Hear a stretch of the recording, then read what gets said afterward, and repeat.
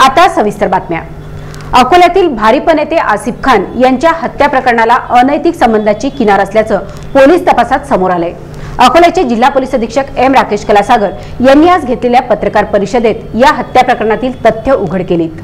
आसिफ खान आणि ज्योती गणेशपुरेंचे अनैतिक संबंध असल्याचं पोलीस तपासात समोर आलंय। या संबंधांना कंटाळलेल्या गणेशपुरे यांनी आसिफ खान यांची हत्या केल्याचं पोलिसांनी सांगितलं आहे। या प्रकरणात 6 आरोपी असल्याचं समोर आलंय। या प्रकरणी पोलिसांनी आतापर्यंत ज्योती गणेशपुरेंसह मुलगा वैभव गणेशपुरे आणि स्वप्नील वानखडे या तिघांना अटक केली। इतर 3 आरोपी सध्या फरार आहेत। 16 ऑगस्टला रात्री मूर्तिजापूर येथून आसिफ खान यांचं अपहरण केलं गेलं। तेथून दर्यापूर तालुक्यातील आमला एरंडा येथे नेऊन आसिफ यांचा गळा दाबून हत्या करण्यात आली। त्याच रात्री म्हैसांग येथील पूर्णा नदी पात्रात आसिफ यांचा मृतदेह फेकण्यात आला। या प्रकरणी सध्या सर्व आरोपींवर अपहरणाचे गुन्हे दाखल करण्यात आले आहेत। दरम्यान आज 6व्या दिवशीही पूर्णा नदी पात्रात आसिफ यांच्या मृतदेहाची शोध मोहीम सुरू आहे। मृतदेह मिळाल्यावर सर्व आरोपींवर खुनाचे गुन्हे दाखल करण्यात येणार असल्याचं जिल्हा पोलीस अधीक्षक कलासागर यांनी स्पष्ट केलं।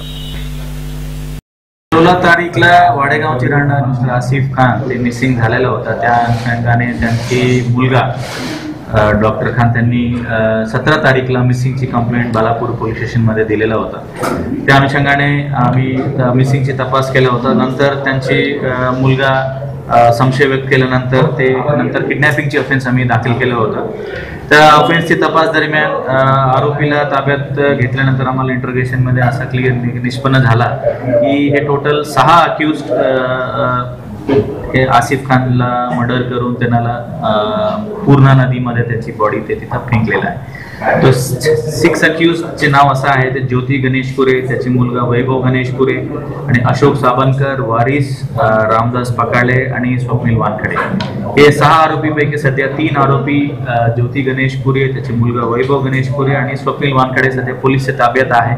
उर्वरित 3 आरोपी बद्दल पोलीस त्याची शोध चालू आहे। आणि हा इन्सिडेंट असा आहे की हे आसिफ खान जेव्हा आसिफ खानला ओळखीची हे ज्योती गणेशपुरे त्यांना बोलावलं होती मूर्तिजापूर सिटीला।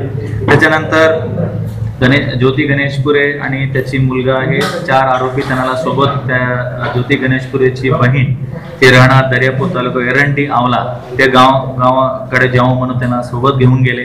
त्याच्यानंतर त्याची बहिणीच्या घरीकडे त्या आसिफ खानची त्यांनी स्ट्रँग्युलेशन पद्धतीने मर्डर केलेला आहे। त्याच्यानंतर त्याची बॉडी परत पूर्णा नदीमध्ये येऊन त्यांना फेकलेला आहे असं इंट्रोगेशन मध्ये आलेलं आहे। पण सध्या बॉडीची आमची सध्या शोध आसिफ खान और ज्योती गणेशपुरे चे बरेच वर्षापासून त्यांची ओळखी आहे आणि ज्योती गणेशपुरे सोबत त्यांचे अनैतिक संबंध पण होती आणि त्या प्रेमा फेसी असं निष्पन्न होतात की ते ज्योती गणेशपुरे आणि त्याची मुलगा ह्याची रागात बरं त्यांची ओळखीचे लोक मिळून त्यांनी मर्डर केलं असतं।